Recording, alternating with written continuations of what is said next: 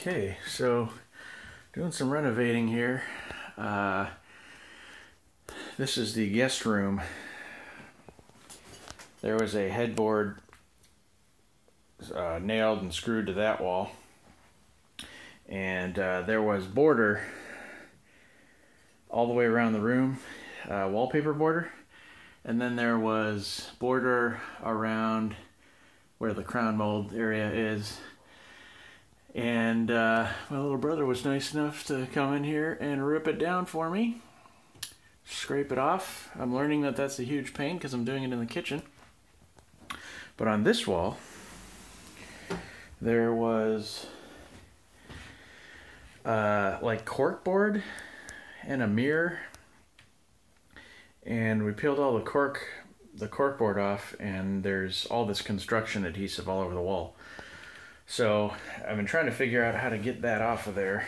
So I got the scraper here. I've been sanding, and I'm like, you're still gonna see that. You're gonna see a line once it's painted. So my buddy, who's a painter, came over, and we're going to mud this today. We scraped all the high chunks off, sanded a bit, and then he's gonna put a skim coat of mud on there. It's not a big wall. And then where the corkboard ended, all the different layers of paint over the years, it left a ridge all the way up the wall. So he's gonna fade the or taper the mud into the rest of the wall here. Let me see. Back up here.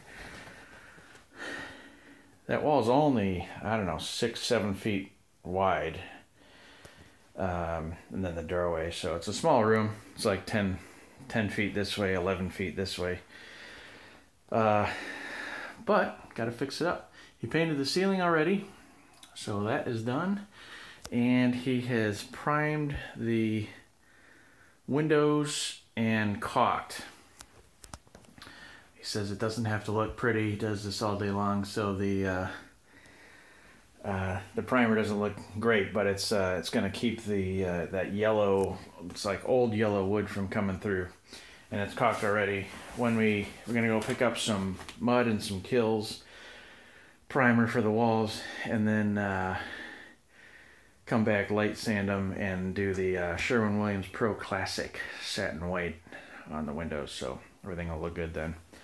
There's the rubber band ball. Check it out, wrapped in plastic. That's the 150 pounder. I know people are asking about that. The other one is out in my sunroom, all wrapped up, because oxygen makes latex rot. So I transported them to the house all wrapped up. Actually had a safe mover do it. I'll talk about that in another video. They're not easy to move, those things. But anyway, that's that. I'll keep on keeping on here, and I'll check back in. Take her easy.